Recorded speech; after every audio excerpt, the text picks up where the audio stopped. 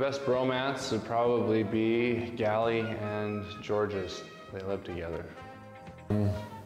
I would say Gallagher and George's. Georgie and Gally.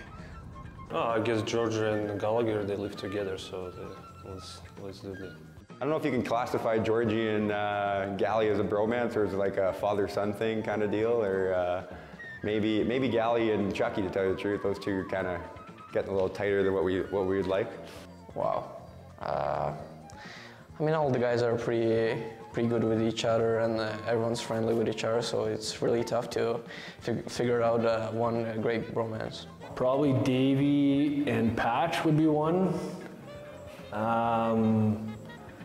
You could go with Mo and Gio as well. Those two are attached at the hip a lot. Gio and Plecky. I like the way they go at it. Travis Mo and Joe Georges. No question there. I think it might be Travis Moan and Josh Georges. Georgie and Moan. Josh George's and Travis Moan. The Western boys, Georges and Moan. Marky and Emmy.